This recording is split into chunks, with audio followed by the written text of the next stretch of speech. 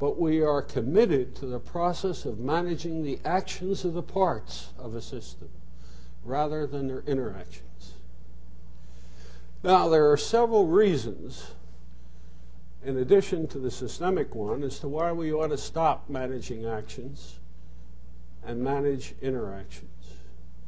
The most important one derives out of a simple fact, which most managers and educators of management ignore. By the way, all the educators of management operate on the principle of divide and conquer. Your courses are not on management, they're on production or marketing or finance or human resources, and the idea is when you know each of those subjects, you'll know management. And it's absolute nonsense. It means you won't know a damn thing about management. You're going to know about production and marketing and finance, but not management. It takes about 2 years in a corporation of experience to start to get some insight as to what the nature of management is after your so-called education. The other reason derives from the following fact. In 1900, it's estimated over 90% of the people employed in the United States could not do their jobs as well as their bosses could. Now, there are two reasons for this. One is the average educational level of the American worker was 3 years. They were barely literate. But more importantly, it was the way we structured corporations. You have a group of people who are running drill presses and the foreman retires. You need a new foreman. So you look at the drill press operators and which one did you pick? The best one.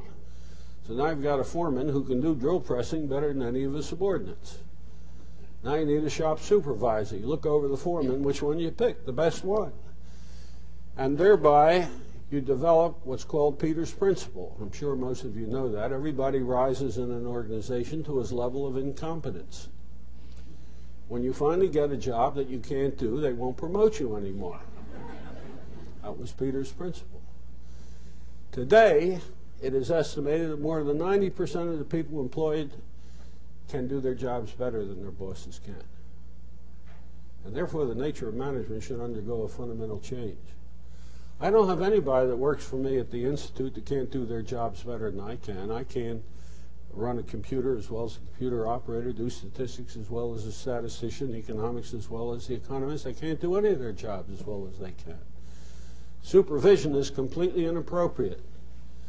The job of a manager is how to manage the interaction of the subordinates that he has, not to manage their actions. That sounds simple, but we're not organized to do that. To effectively manage interaction, we require a fundamental transformation of both our concept of organization and of management, not mere mild reform. So the first major implication of thinking systemically is that you cannot manage effectively if what you're managing is the parts, and then trying to put the best management of the parts together into what you think is the best management of the whole. I recently had an experience which illustrated this principle in a very dramatic way.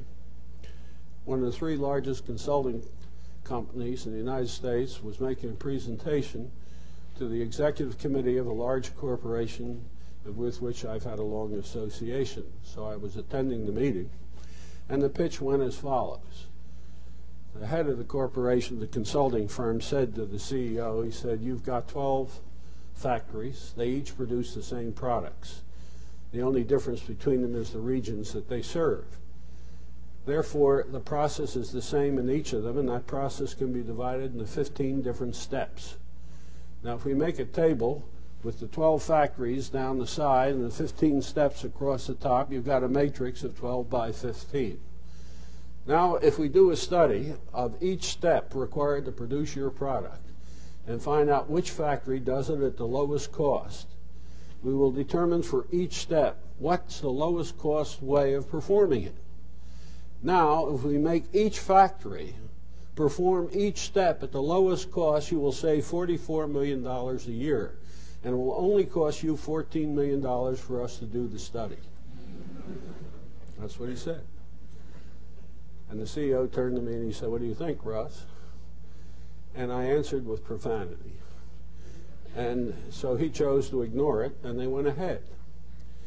When I saw him 6 months later, I said, "How'd the study come out?" He blushed, looked down, and kept walking. He wouldn't tell me. I found out subsequently that the most optimistic estimate, the one made by the consultant who had done the study, was that $100,000 had been saved.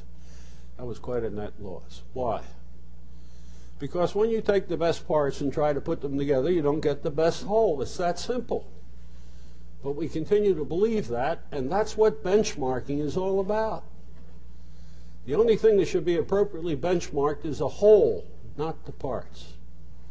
You see, the only profession that I know of that has a real understanding of the nature of systems is architecture.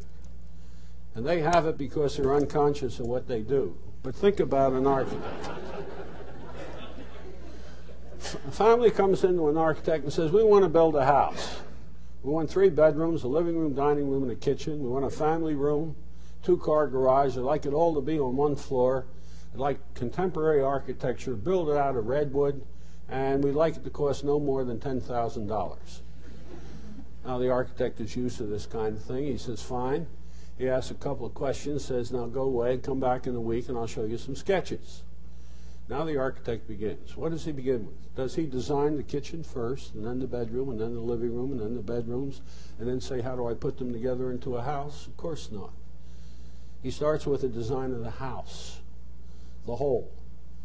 When he gets a concept of the whole, he begins to put the rooms into it. And when he looks at it, he says, I can improve the performance of this room. I can make this dining room more usable, for example, by enlarging the house in one direction and decreasing it in another. Should I change the house? Now, the criterion which he uses is perfectly simple.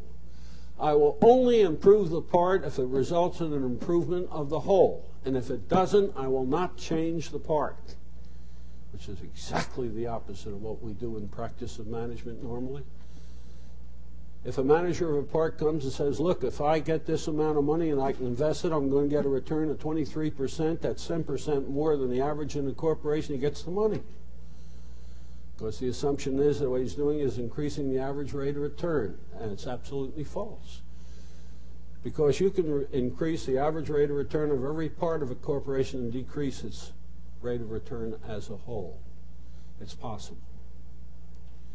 So most of these panaceas fail because they deal with parts. Take quality management. That's a good example. The origin of quality management goes back to Walter Schuhart at Bell Telephone Laboratories in the 1930s, when he found out how to use statistics to detect defects in the production process, and then a way of diagnosing them to find the cause and correcting for them. So you could, over time, eliminate the defects and unnecessary variation so as to get a process performed more effectively.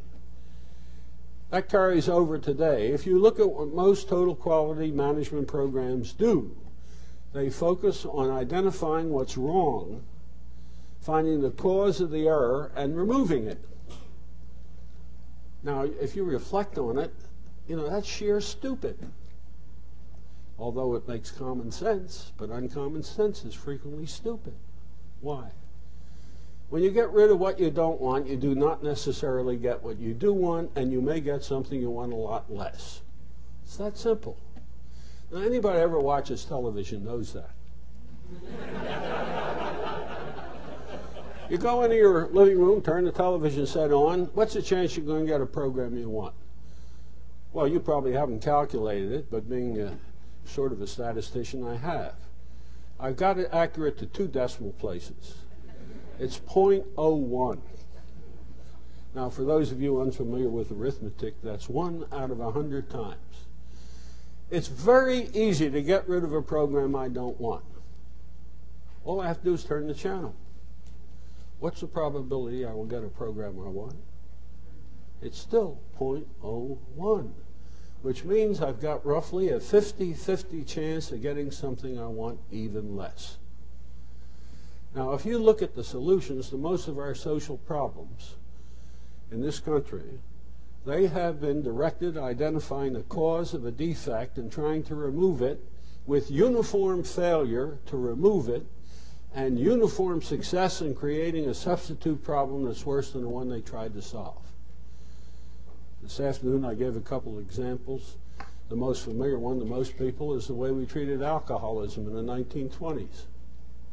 That was a defect. We wanted to get rid of alcoholism. We said, what's the blame? The answer was clear, alcohol. And so we passed the Volstead Act, prohibition. Didn't get rid of alcohol, it just illegalized it. It was still plentiful. But that wasn't the problem. The real problem was it created organized crime, which we didn't have up until then. And organized crime has been a much bigger social problem than alcoholism ever was. We did the same thing with drugs in the 1960s. We're the only developed country in the world that legalized all addictive drugs, and we have the highest rate of increase in addiction of drugs of any country in the world. But we continue on that path. It's anti-systemic. You're first of all dealing with parts taken separately, and you're violating the principle that the only way to effectively get what you want is to get what you want, not to get rid of what you don't want. Defect management is not an effective mode of management. Another problem that derives. If you ask most managers what do they spend a good portion of their time, if not the major portion of their time doing, they tell you it's solving problems. Are you aware of the fact that problems don't exist? They really don't. A problem is an abstraction extracted out of reality by analysis. You never experienced the problem. A problem is to reality what an atom is to a table. What you experience are tables, not atoms. Conceptually, you have an idea of a table as consisting of a system of atoms. Reality consists of a system of interacting problems. No problem has an independent effect on reality. But how do you go about trying to deal with them?